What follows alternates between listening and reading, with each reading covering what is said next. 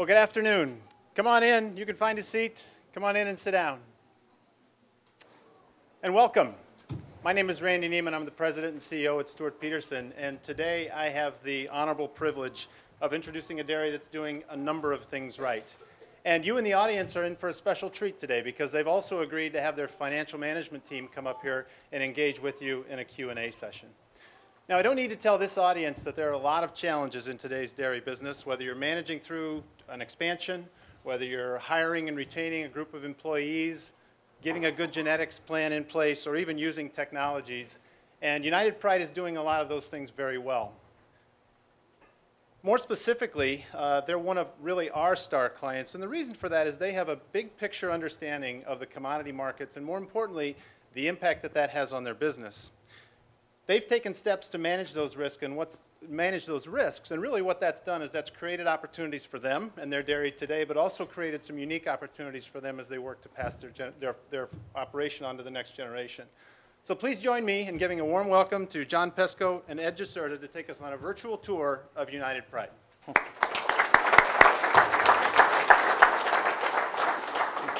Well, thank you very much. I'm John Pesco. This is Ed Giserta. We have United Pride Dairy, and we're located in Phillips, Wisconsin. As you can see, pretty far north. We're north of Highway 8, so if I throw a couple hays in here after I get done talking, you'll understand that. But not really a dairy area where we're at, but a nice place to live, very well tourist type of area, and then we have a large farm, and there's maybe just a few other farms in that area.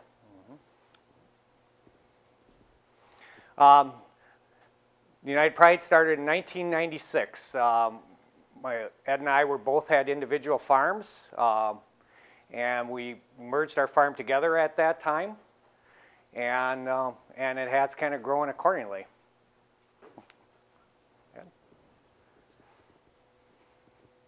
And I don't know if you can hear me okay, but you know, we're actually so far north that there's no H in north. We're so far north. You know, we're so far.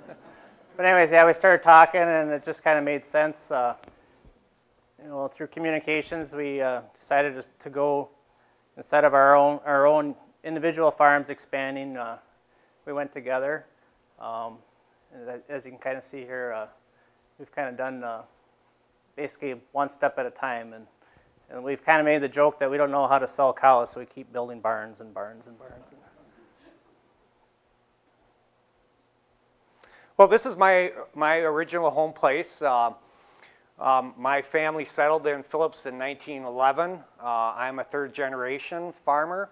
I started in 1982. I took over from my father with 60 cows, and I grew it to about 100 cows. And as Ed said, we were looking at expansion in 1994, and as we kind of moved forward, we decided to talk together and get going.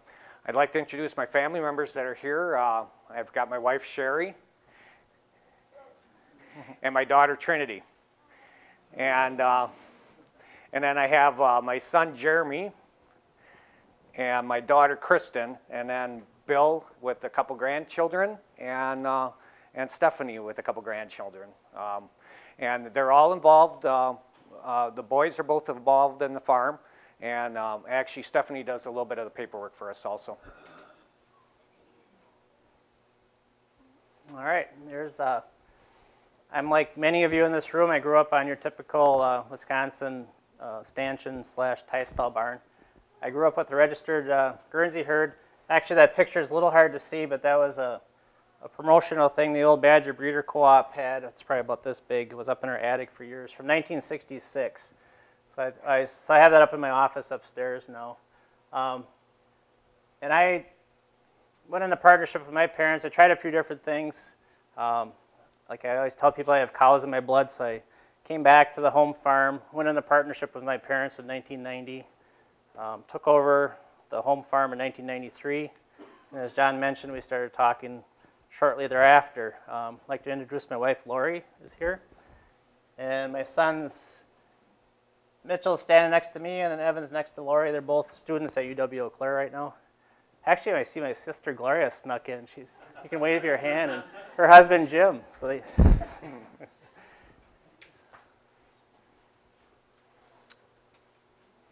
Well, Ed, why don't you talk about, you know, when we came in to the partnership, I guess, the phone call that I got while I was milking cows one day. I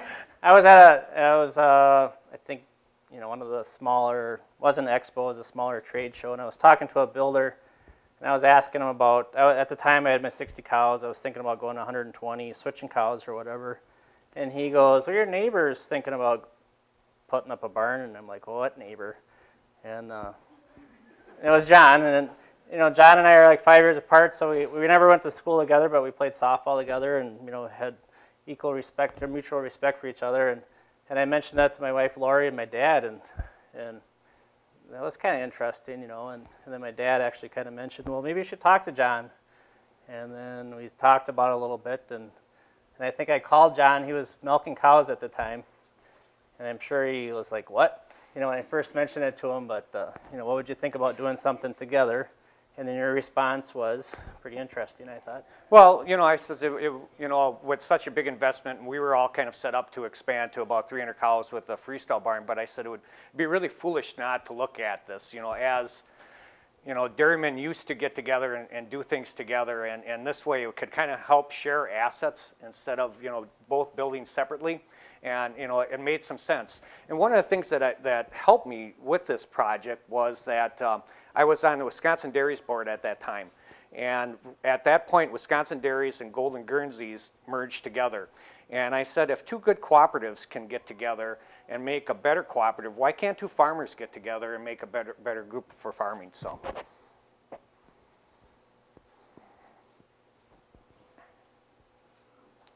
I'll let you go first. Okay, I guess I'm on the left there. Well, I don't know about the whole, so I'm up there, the genetics. Basically, I breed a lot of cows. We don't do a whole lot of female merchandising and exporting, but we do work, we'll touch on this later, with Genix, with their Genesis program. So I guess if you broke up our roles a little bit, I guess I would call myself more of the herd manager. So that's kind of why I like this whole thing. I didn't really like the concept of farming being the whole jack of all trades, but I really like the cows. So that's kind of what's made this situation kind of unique. My wife Lori helps with keeping everything look really nice. She picks up after a lot of the employees, which is a really hard job. Mows the lawn. We have a bunch of bulls at our place, and she helps me take care of those every morning. And like I mentioned before, Evan and Mitchell are off at college. Yeah, as we look for our roles and responsibilities, when we started, it was basically a year-long process. How do you tie two farms with different equity levels together, and what kind of roles and responsibilities? But one thing that was very easy for us was that, you know, Ed was a lot better with the cows than I was, so I didn't need to do anything with that. So, you know, I worked more with the you know, basically machinery, you know, at that time just a few employees, and kind of more on the business plan type of stuff. So it worked really well that we weren't stepping on each other's toes so much, but, you know, we certainly know what each other is doing, you know, especially in large decision-making processes. If there's something going on, you know, obviously we talk. We're not real big into formal meetings, but we like to go golfing, both of us do, and we tend to talk a lot when we're doing that. So, a few swear words. So anyway, my job is managing employees and business planning. You know, I was associated with the cropping a little bit more. We're trying to bring the next generation in, and Jeremy and Bill would be my son and my son-in-law. So I'm giving some of the responsibilities to them to make sure that they are ready, you know, as we move on and stuff going forward. Sherry does bookkeeping and human resources. Her main job is scheduling, and one of the things that we do, we're probably, what we try to become is, let me think of the right word here, a place of choice to work. And we have probably over 100 applicants that have applied at our place just this year. And part of that reason is that we will schedule to the people's jobs, you know, where they say, you know, my son has a volleyball game, can we rotate around? We do a lot of that. And you know, if you look through human resource, you know, and if they schedule what's really important to the people, it's time. You know, they want time. And so they're not so worried about how much they're getting paid. You know, of course that's important, but they're more worried about you know, if I need to go see this, can I do this? And so we have a lot of people on staff that we go basically, we'll rotate them around, and that's a big part of Sherry's job, and I think that's why we have so many people apply for us at our farm. Like Sherry, or Jeremy, he's been kind of taking over the crops and the machinery and nutrient management, and then at his, we have 3 separate farms. The main dairy is at my home place. Ed has the bulls over at his place, and then we bought a heifer farm about 8 years ago, and he lives there, and we have 500? 700, 800 heifers over there, so he kind of watches that. Bill is in charge of sand recovery and the milk trucking and a lot of the trucking issues that we have. And then his main job is railway way distribution, which we'll talk about a little bit later. And then when he came to us, he came with a business degree from UW Green Bay. He was looking for a business to run on his own while working for us. And we were jobbing our calves out at the time. And so we thought that that would be a good way for him to get into the management. And so he started Quality Calf Care that is on our place, but basically he has his own set of employees, and we pay him a fee to take care of the calves up to 6 weeks of age.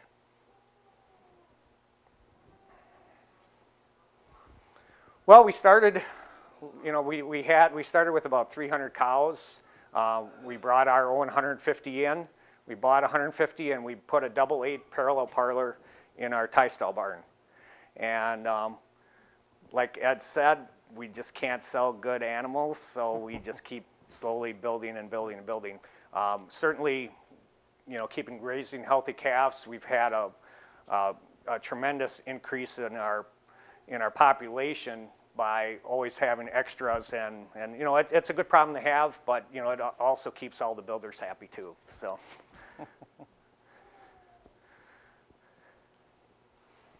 All right, so then we talked about 1996, and we had this double 14 literally stuffed in John's old tie stall barn, and we did really well on that thing, but it was falling apart, and it was time. It was probably a couple years past due.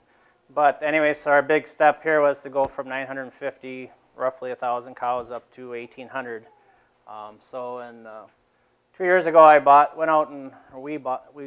we purchased, I went out and sourced about 750 heads, not all springers, kind of a combination of existing herds and springing cows. As you can see here, we put in a 60 cow rotary, it's a deal of valve, and then there's a 1,200 cow cross ventilated freestall barn. So anyway, I don't know if you want to touch base on that a little bit here. Well, it came down to, we were a permitted farm here.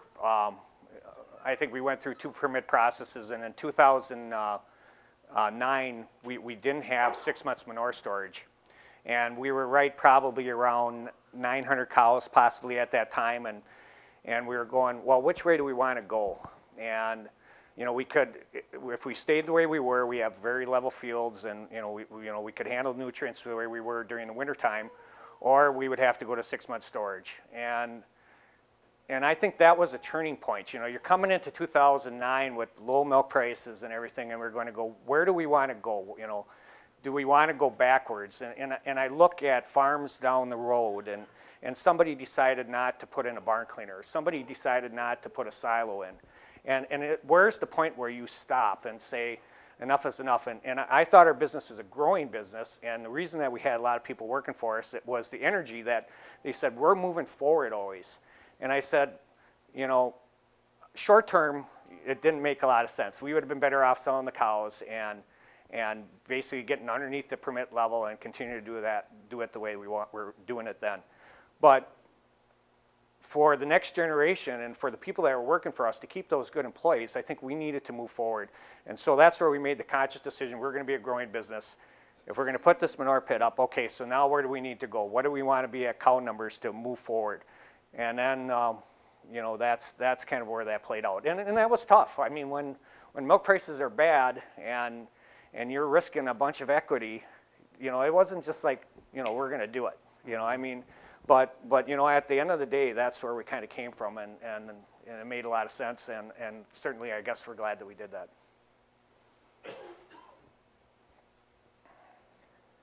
Okay, the parlor, you know, we mentioned the first freestall barn, and then we built another half, and the other half of it in 1998 and 2000. Then we built another freestall barn in 2008, and in 2009 with the anticipation that we were going to put another parallel parlor, a new one, kind of in the middle of all those barns. And maybe it was foresight on their part, but Bob's Dairy and DeLaVelle sent us out to California to the World Egg Show and the DeLaVelle parlor tour. And the first one I went to, we were just amazed by how calm the cows were, and they just loved getting on and off that rotary. And we just thought, wow, this guy's got really calm cows. And then we continued to see the same thing happening the next day. And I wouldn't say we fell in love with it, but I guess my word is we kind of had a man crush on that thing. So then, like, okay, this is going to, that's the other joke we make is, well, this is going to cost us more money. So then, to get back to Wisconsin, like, wow, that rotary is really nice. And I'm looking on YouTube and anything, there's goats in Germany jumping on a rotary and all this stuff I'm looking at. And anyway, so then we went and looked at one that was built in northwest Wisconsin and just loved the rotary still. And then they have a cross-ventilated freestall barn. So we go out there and walking through that, and another man crush. So we're like, so here's a cross-ventilated freestyle barn in the works too. So I think that's the next slide maybe. But well, anyways, so with all that being said, so we decided to go with the rotary. We love the cows, seem to like it. It's real efficient, and actually they don't want to get off, which is kind of an interesting problem.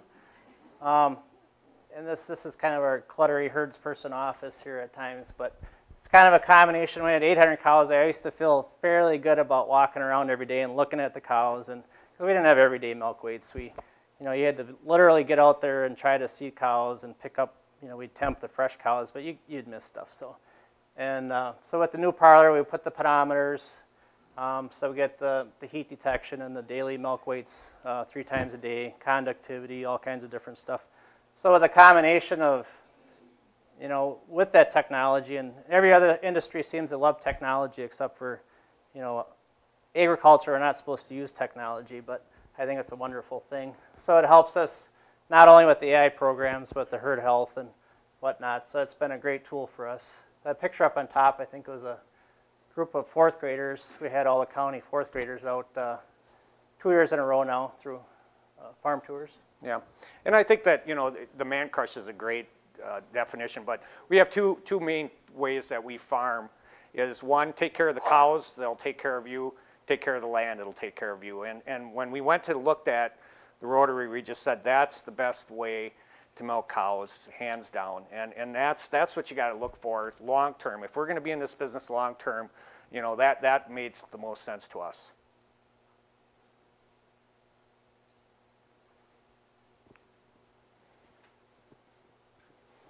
And I had mentioned the cross-vent barn is, so we have 1,200 milk cows. Well, it's 1,200 stalls. We do overcrowd about 10%.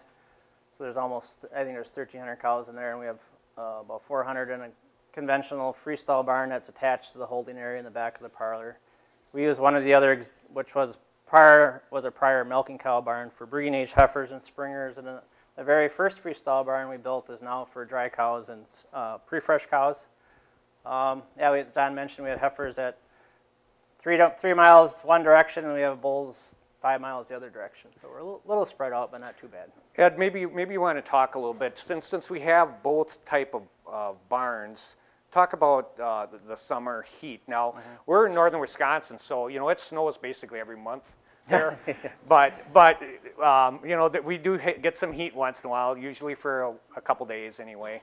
And kind of talk about the 4th of July heat and how the cross-ventilated barn compared to the 400 cow freestyle barn. Well, I don't have numbers to show you on here, but actually, as far north as we are, we get teased about being in permafrost and all that stuff. But we did have 95, 97 degrees with the high humidity, so it felt like 110 some days. And I can remember breeding cows thinking these cows aren't going to settle. But, we can still get cows pregnant in that barn.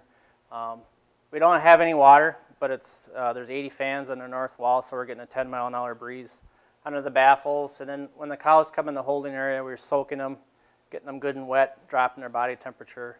And so I think that's been a good combination. And the milk, we took some milk hit with the heat, but it's not as severe, and it doesn't last as long as it does in our conventional freestall barn. So we're all happy with that, the heat part of it. And also in the wintertime, it doesn't get as cold in that barn, and we get really cold. And with our manure system that we have now, if it's 20 below outside in the morning, we can still keep it in the upper 20s. We don't have any heaters in our waters, so it's a really nice environment.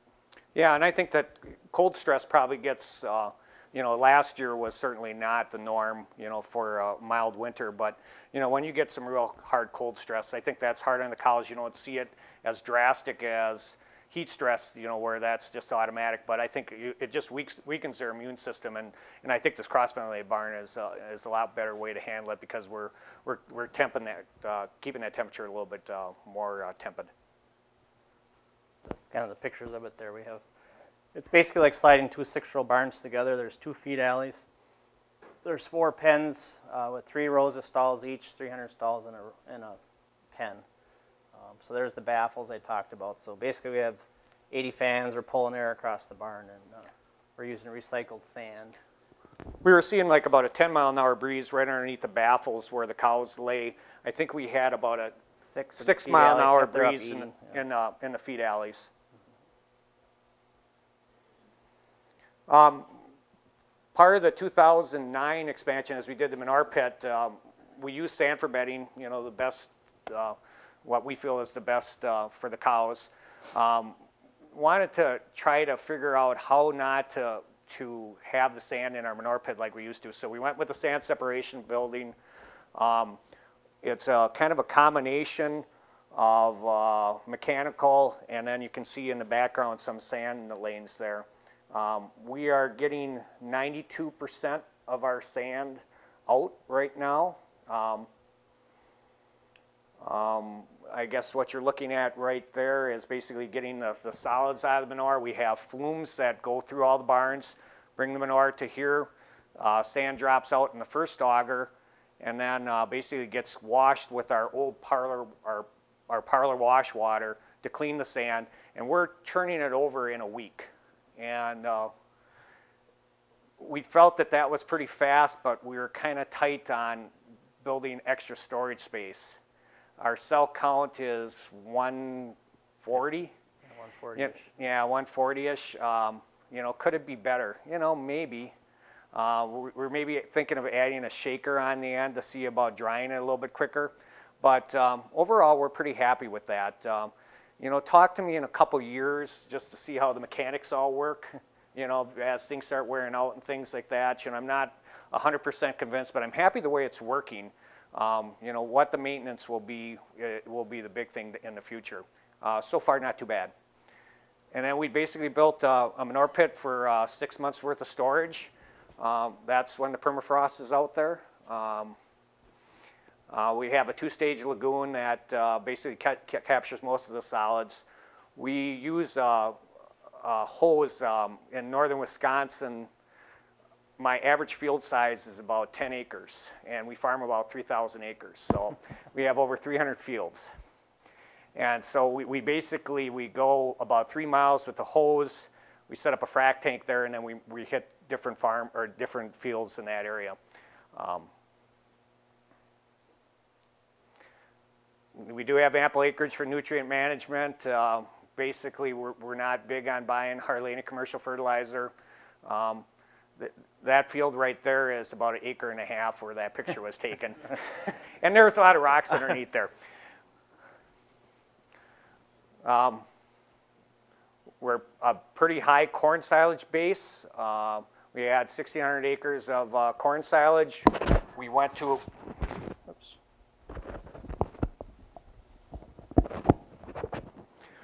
We went to 1,000 acres of BMR corn silage this year. We've done a couple trials. We've been real happy with that. So we've continuously increased that. We have a sandier soil, which is good because we need to get out in the spring early because our growing season is very short. The elevation of Price County, the county that we're in, is very high, so we don't have a very long growing season. But obviously in dry years like this year, sand is not the best, although we were very fortunate that we got plenty of rain until probably about the 1st of August. Okay. We began feeding a whey byproduct called D-lactose permeate. Nutritionist Darren Bremer from VitaPlus asked if there was any plants that had this D-lactose permeate. There was a plant in Minnesota that was selling it to farmers. And there happened to be one in Wausau, Wisconsin, which was about 80 miles away. We asked if we could try some because they were basically field spreading this whey permeate. And it was a replacement for corn. You know, corn was only probably $4.50 a bushel at that time. And so we tried a trial for probably, I'd say, 3 months. And it did well. We feed 12 pounds of this liquid and replace 4.5 pounds of corn in the ration. Since it worked so well for us, we thought that, you know, our neighbors and our friends would be interested in it too. So we formed a company called Railview Distribution, where we would buy all the way from this plant, and then as it grew, 5 other plants that we have. And we're feeding 75,000 cows right now through Railview, all in semi-loads of product that they take.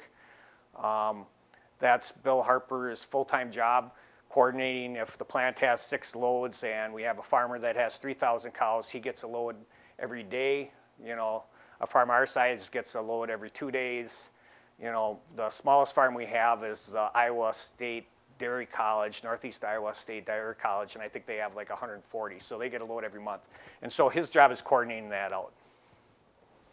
All right, we'll keep this moving here. Kind of talked about the herd a little bit. That's about what our herd average is today, which, whatever, you know, take away what out of a herd average.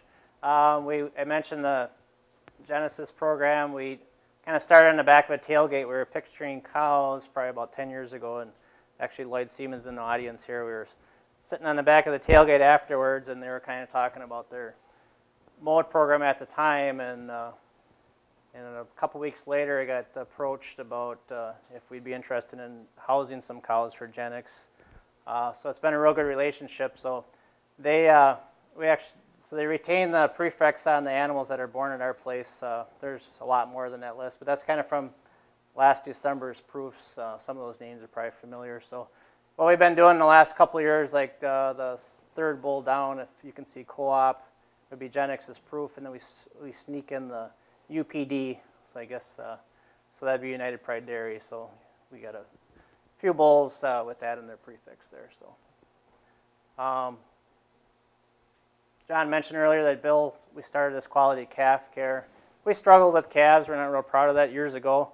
And we were kind of looking for the monkey virus or something, the silver bullet to fix it all. And it was just a lot of little things. And we tried jobbing out the calves, and it actually probably got a little worse than what we were even doing. And then we started figuring out some stuff, and then we brought Bill in. And my first reaction when John told me about that, I was just like, oh my gosh, you know, he doesn't know. He hasn't raised calves before, and he hasn't been around cows before. But Bill's a very meticulous, orderly person, and that's what you need in that kind of role. So as you can see on the bottom line there, it's been a great success. Yeah, he had no preconceived notions how to feed calves. You know, he basically just started reading things and goes, you know, it needs to be done this way. This is what we're going to do, and you know, and no shortcuts were taken, and he did a very good job at that. We try it out. You know, we're part of the community. I always tell the people that are driving truck, or they have the name on the side of the truck, going, you represent the farm at all times, I said, and we win people one at a time, we lose them one at a time. And we need to make sure that we're out there. So, you know, whether it's bringing 4th graders in, being in the parade, we had dancing with the cows. We have an area above that views over the Rotary Parlor, and we had a DJ up there, and we used the money for, Sherry, maybe you can help me what we used the money for? The local food pantry right before Christmas, and so we had a bunch of people there for that. And we basically, last year was both of our 100th anniversaries being there, so we tried to do something every month last year to celebrate 100 years of farming in the Phillips community. Managing through uncertainty. Maybe I'd like to bring Matt up here. and maybe he can kind of talk about how this played out. This is Matt Mackey from Stuart Peterson, and he's my main advisor. We talk at least weekly, and we email daily. Yeah. I'm Matt. Hello.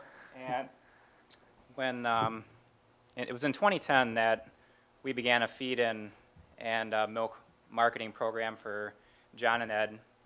And in 2010, when they were getting their expansion started, it was vocalized to me just how important it was that things go well within that first year or two.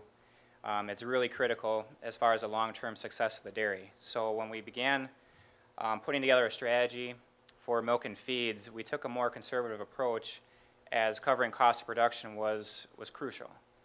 And as time's gone on, and we've been looking at staying consistent with what we're doing for John and Ed, our focus has shifted to building over time a solid weighted average price for them.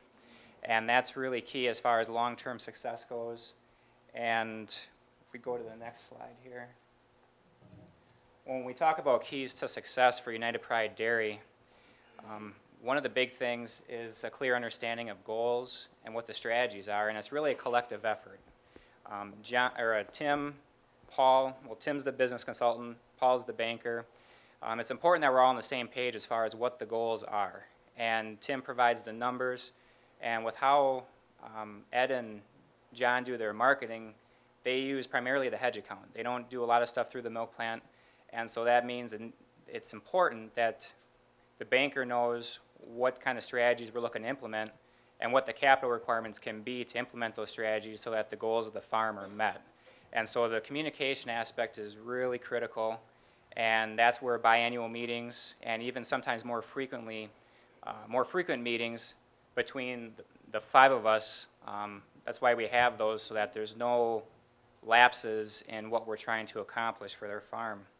Matt, if I may interject, I think that, we didn't talk a lot about it, but, coming out of 2009 when we wanted to go through this big expansion, that was tough, to get a lender to even talk to you at that time. And we're going to certainly drive our equity down as we spend all this money on the equipment that automatically depreciates.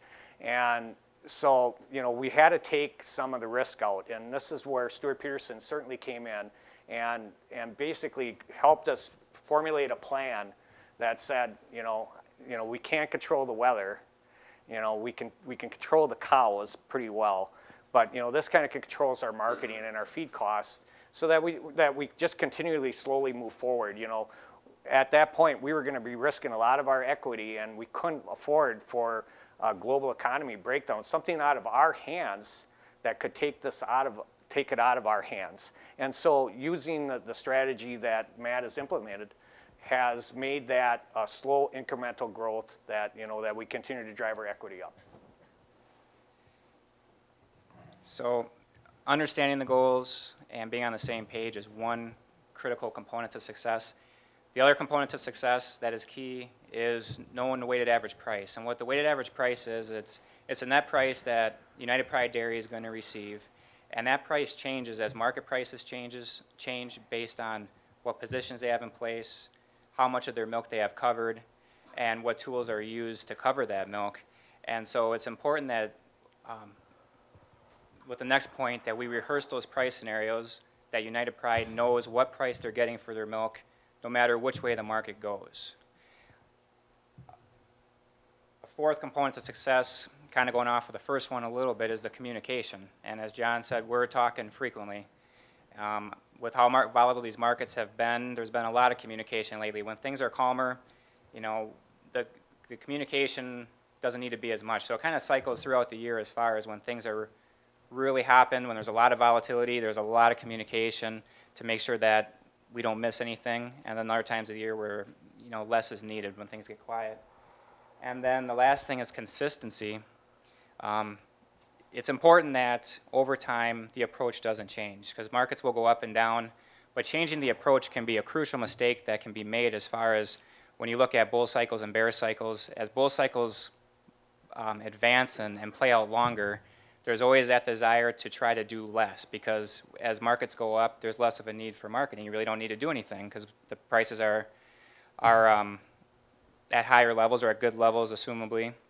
And so there's always that desire to kind of scale back. And that's a critical mistake that needs to be avoided. And there needs to be some level of consistency so that the approach stays the same through bull and bear markets. And that's where over time, as we talk about weighted average price here in a second, that helps to keep that in the forefront. So if we switch the slide forward, rehearsing the future is a quote by Peter Schwartz. And basically what it gets at, it's about preparing in advance for all sorts of scenarios so that there's never a point in time where one is caught off guard and forced to scramble and try to get things back on track. So the more we can do pre-planning and the more we can think about all the scenarios that could happen, the less likelihood there is that we're scrambling and trying to chase a market. We're being more proactive and less reactive. So when we talk about how we accomplish that, looking at different scenarios is what we call market scenario planning. And this is something that John and I email back and forth on and have conversations on. And this is an example of something that I would email him ahead of any implementation of any strategies. What we want to do for United Pride Dairy is give them certain outcomes and let them know what the implications are of the strategies that are looking to be implemented for their dairy. How does it protect them if prices go down? What kind of opportunities can they still partake in if prices go up? And this essentially does that. So if we look at the table at the top, the second row down, still in yellow, where it says, what if the price goes to? Those are the kind of scenarios we look at. What if milk goes to 14? What if it goes to 18? What if it goes to 25? What are the implications of the strategies we're putting in place to accomplish their financial goals? And the three lines below that show, depending on which strategy we choose, or depending on which strategy John and Ed choose, what the implications are on their overall weighted average price. So you can see, for example, under strategy 1, if the market fell apart and went to 14 with that strategy in place, their overall weighted average price would be $19.66 in this example. However, if the market went to 25, they'd be at about $20.40. And so what's key with this is it gives them certain outcomes, and it gives John and Ed a chance to think about, or take all this in, think about where their average price would be at those various scenarios, and determine which one they're most comfortable with, which one most accomplishes the financial goals that they're seeking to accomplish. So this is something that, as far as what the goal is to be prepared no matter what the market does. It's to have an understanding of the price they will receive for their milk no matter where the market goes. And they have the choice to choose between more conservative and less conservative strategies. So. Ed said that you can see that we're a grazing herd. Actually, that last slide we were talking out there earlier, John mentioned that's one of his favorite things to look at, and I think we have reasons why his reason is different than mine. Mine's because it's got cool colors on it. That's what's neat about this being kind of departmentalized. I don't really worry about this stuff as much as, that's why you got to trust people. And John, you mentioned that out there, so I don't know if you want to talk about that a little bit. Why you really like this. Yeah. Well, yeah, I'm colorblind, so the bottom graph doesn't help me a lot. But yeah, this kind of I can make determinations of going, which strategy, and sometimes we use partials of all three, and these numbers, are real numbers that I can kind of put my hands around and go, okay, well, what are feed costs going to do? Well, we're expecting they're going to be a little bit higher, but if I lock in a price, can we make a profit here, going 6 months forward or whatever, and I, as you go through an expansion, I think it's more important to hit a lot of singles instead of hitting a home run. I mean, for the people that say that they hit the market right all the time, God bless you, but I've never been able to do that myself. So I think it's better to have a good strategy in place and just and take it in incremental growth.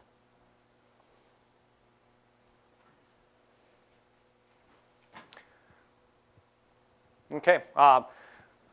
Forward through uncertainty. I think we're going to continue to build that equity. We're continuing to refine the management all the time. And then I think, probably one of our biggest things coming to the future here is generational transition, making sure that all the players are, if they want to be involved, they can be involved, and if they don't, that's fine, but, how to bring that next generation in and to get them some skin in the game. I started farming at 21, Ed started farming 26, 27. We were making big decisions at that point already.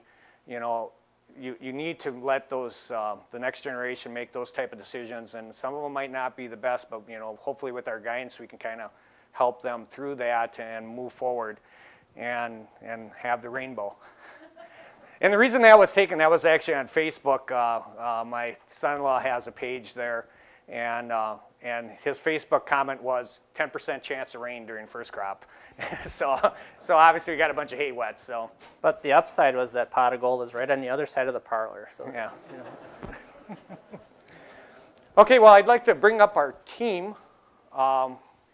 We've got Paul Salm from BMO Harris. We've got Tim Swenson from Lookout Ridge and Matt from Stuart Peterson. So we'd open it up for questions. So as I promised earlier, this is your chance to ask some questions of the team, and I'll kind of run around and hold the mic for you. So what questions do we have? Raise your hand and I'll get you the mic real quick. Yes, sir. Well, you haven't said anything about your feeding program. Are you using any DDGS, or could I hear a little bit about the feeding program? Yeah, we're using some dry distillers, and we're basically 68% corn silos ration right now. We got a little bit of whey in there. Very little corn right at the moment. We don't grow any corn for grain at home, so we're using the whey byproducts. A little bit of alfalfa haylage, and basically the general minerals. I don't have specifics for you, but canola is in the ration right now. Yeah, canola is probably our biggest change from soybean meal. What other questions? Yes, sir. What are you doing to hedge feed cost? Matt? On the feed cost side of things, United Pride's been pretty well covered since this past summer and earlier. They've done a combination of physical purchases through their local feed supplier. We've also used the hedge account as far as call option coverage on their corn feed needs. So right now for 2012, they're 100% covered. They have been immune to this higher feed cost, and for 2013 at this point, with where prices are at, all we're looking at is basically options coverage. And what call options do, for those that don't know, essentially what they do is give you a worst case cap on your feed prices. So you know that if we have another weather event going into this next year, or something happens in South America, they know a worst case, what they're dealing with, and yet it leaves their opportunity open that if the laws of economics take hold and prices go down, they're able to capitalize on that. So lately there hasn't been a lot done on feed prices just because feed hedging began last summer on the protein side of things. We were done with protein coverage by December of 2011, and then corn coverage was done by late April, early May of this year. So. Good. What other questions? To your banker, as a banker working with this farm here and talking about their hedging line and that sort of thing, what do you really look at, and how do you manage that hedging line with United Pride? Well, I guess I got to start off to say it's just an honor to be up here with United Pride and the management team. I'm actually probably the last player that came to the table as they were approaching 2010 and this expansion plan. I don't think I met, John and I were talking about this, I don't think I met them till like January 30th, and on May 11th we were closing documents to do this, and that goes to the management team that they have and the backup with Lookout Ridge as a consultant and Stuart Peterson on their hedging. But when they came to me, they were 100%, they had recognized that risk of price and a major expansion and draining their equity, and they were 100% locked in. How do we handle a hedging account? If you don't know the transition, you might not recognize BMO Harris Bank, but that's M&I Bank. On Tuesday we switched to BMO Harris Bank. So M&I has been in the agricultural industry in Wisconsin, a very strong player there. But we have specific lines set up for their hedging account. So we have a separate from their operating line, their hedging account. John probably had more stress in the increases in the hedging account as the prices go up than what we do inside the bank. So we use a one, and maybe that's unique. I don't know what other lenders do, but we use one-to-one. What you're plugging into that market is, got to be covered by a hedge line. It can't come out of operating. So we set those lines up appropriately to do that. And the key is, it's so, to me it's just simple. If you're going to lock in the price, we got to ride it to the top and let it come down. You're producing the product, so you're going to get the same net result. So it's a concern if your lender wants to limit the amount of hedge you have and you have to unload your position before it's time. Yeah, they're very good with that. I get more heartburn, not as much as me talking right now, but I get a lot of heartburn when that hedge account goes up. And, and I call Paul and I says, you see what's going on there? He says, it's okay. He says, it's going to come back. And that makes it a lot easier for us, so. Tim, you're shaking your head there. You have a comment you want to add in? These guys take a very disciplined approach to it also. I mean, as part of all of us being on the same page, we all knew as the market was rising that hedge line was rising. As each month closed out, Matt was, providing the information. I was doing some of the math. John and Ed were writing the checks back to the hedge line to replenish it for the next strategy. So, I mean, these guys are very disciplined in how they handle that whole marketing strategy and hedge line. And it is something that I see with a number of producers I work with that get abused, is not having that discipline to replenish it and restage it for the next go-around. Yeah, we just, I keep track of that separate, and as it plays back out, I make sure that I'm replenishing that and not buying a new tractor or something. And having a separate hedge account is a line with your financial institution is the key. Because if you were using your operating account to do that, all of a sudden we get around to spring and your operating account is all in your hedge and you have no money to put inputs into the ground, it's not a good place. Where it's separated out of your operating line, you know that that's just the market moving and we're okay because we locked in a price that was a profit. So. Follow-up question here. How do you work the expense and the income in your profit and loss statements and through your balance sheets and that sort of thing through your working with the markets? Well, Tim, I'll let you. Yeah, United Pride operates off the cash center records that are very, very solid. And from there, part of our job, working with them as the business consultant, is then we move that to an accrual set of records.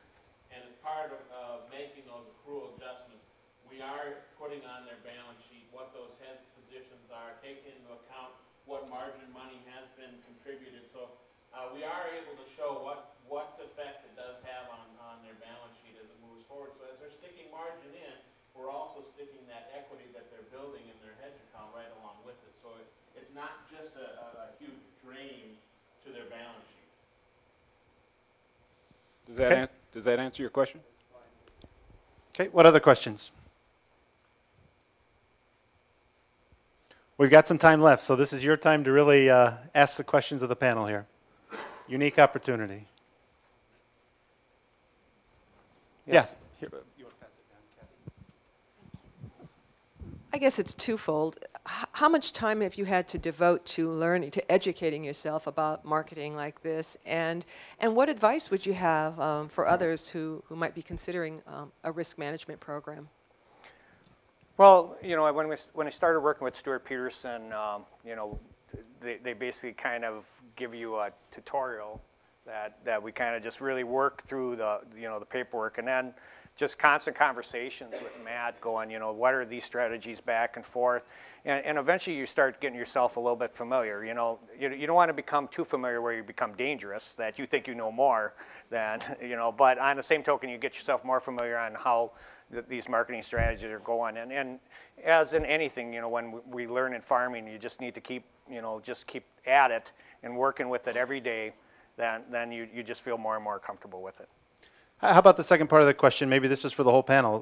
What advice would you have for folks that aren't familiar with some of the tools? I I guess I'll start there. I guess line yourself up with someone that you trust and that understands your business, and I think that's what Stuart Peterson has gained with United Pride. For the producers in there, if you want to have a key document to add to that balance sheet income statement that your lender is going to ask you for, is have a risk management plan. I mean, that's one risk. You know, it's feed risk, it's livestock risk, it's labor risk, it's succession plan risk. You know, what have you done with all those in crop risk? So that's really becoming the key as you're moving forward, is knowing where those risks are and how am I offsetting that. And obviously, you know, financial risk is handled by Lookout Ridge, and marketing risk is Stuart Peterson, and Ed handles all the animal risks by his quality operation. So. Tim, do you want to comment on what advice you might have, and then maybe Matt, you'll have some thoughts on the education side. Echo many of the things that Paul was saying. It really does come down to linking yourself up with somebody that you're comfortable with, because that communication on what that strategy that you're trying to implement is extremely imperative. And you know, work with somebody that can grow with you, so that if you are starting out in your marketing strategy, don't be doing something that you don't understand and that your advisor can't explain to you. Start out simple and build forward, and as you learn, you can start implementing different strategies. That ability to link up and communicate is probably where I see it having huge success or having huge failures on all the farms. Okay, great. Matt, anything to add? Yeah, I guess the one piece of advice I would have as far as those considering risk management is really think about how committed you are to it. Because there's a lot of dollars involved with markets, prices swinging up and down, and there's a lot of emotion that gets attached to those dollars, and for good reason. And so when you get emotions brought into it, when prices are low on milk or when prices are high on feed, there's really that motivation that, boy, I got to do something now. And then you get started on it, and then prices improve, say on milk, or feed prices go down, and then there's that desire to, well, I don't need to worry about this anymore again. And so there's that constant on and off again marketing. And the biggest advice I have is that if a person is considering doing it, decide how committed you are. And if you're not committed to it for the long haul, through the ups and the downs, then it's not something for you. Marketing can provide a lot of good things. It can create success. However, there has to be consistency tied to it. And if the consistency is there, then it's going to fail. And that's the bottom line. So that's what I would say, is you got to be committed to a consistent approach. Otherwise, it's not going to work. Okay, next question. As the producers, do you spend daily time watching the markets, or do you just discuss strategies with Matt and then let him worry about the hitting price goals or targets, as the markets move? Yeah, I look at, Stuart Peterson sends out a daily email, and I look at that email, but really there's not a lot that I'm going to change daily. It's a long-term approach. Certainly if markets move a lot in one day, Matt and I may talk, and some of the points that we've set up in the future may be hit at that day, and we'll go, do we want to implement the strategy today for 10% or 20% of our milk or 10% of our feed, however that plays out. But those are already drawn out, when we have our basically quarterly meetings that this is where we want to go. And so, there is no, I guess I don't spend a lot of time just going, looking at my phone going, oh, geez, the market's doing this. I don't spend a lot of time doing that. If I can add on to that, the one thing we really try to do is pre-plan and have things laid out and communicated ahead of time. Because the last thing I want to do is call John when he's in a tractor or tied up with something and force him to make a decision on the spot there as far as feed's doing this or milk's doing this. And so what we want to do is have things communicated ahead of time, give John time to think about it. So going back to that chart you saw with the prices and then the scenarios table, we want to have that communicated ahead of time and email to John so he can have some time to think about it and make sure he's comfortable with it. And so it's more of a longer term approach so that there's not those knee-jerk reactions or not those last-minute phone calls trying to put stuff in place. Switching gears a little bit, you talked about bringing two organizations together to form United Pride. Did you have the consulting firm working with you through that whole process to develop your business plan, or did you bring them in later and you thought, well, geez, we had some screw-ups, we better bring them in to straighten it out, or how did that whole process go for you? It was a little bit of an unknown because it's a little bit unique, you know, but the one thing we did have, and we have a lot of things in common, but one thing our families both had in common, we both worked with the same attorney that's done many, many transitions from parents to children and all the farm transition stuff. And we went and talked to him right away, and I remember the first thing he told us is he kind of sat back and go, oh. And then he goes, well, the first thing we got to do is figure out how to break this thing up if it doesn't work. And that was 17 years ago. But anyway, so it was a learning process for all of us. I mean, you know, like John mentioned earlier that, you know, the what's now Foremost Farms, that was a unique situation there. Obviously, you know, it's not parallel to what we did as far as size and whatever, but so it was a big learning process for all of us, I guess, and it was learn as we go, and I don't know if there was any huge regrets, but No, and you know, I mean, we did, you know, with the banker that we were working at the time, there wasn't a lot of these out there, but we did, you know, obviously we were consulting him as we were trying to set up, you know, the loan portfolios and things like that. So we did have some help. We did come down and actually talk to some people in Madison, but you know, we're talking a long time ago. And but you know, we tried to bring people in to help us move this together.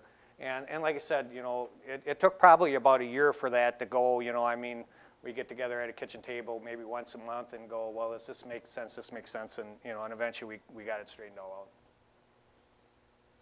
Okay, we've got a few minutes left. Ed's got the mic, so if anybody has any heard or other questions, now would be a good time to ask those as well. Yep, yes, sir. How did you manage the different equity levels of the two partners initially?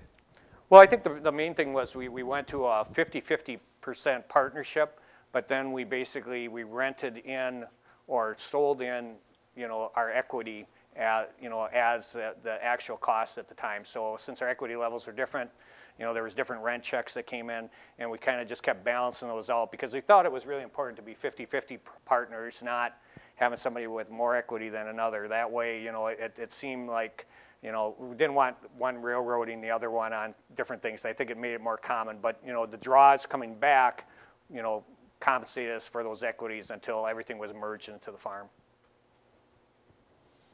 Okay, we've got time for one last one. Give me one last question. If not, I'll call on you.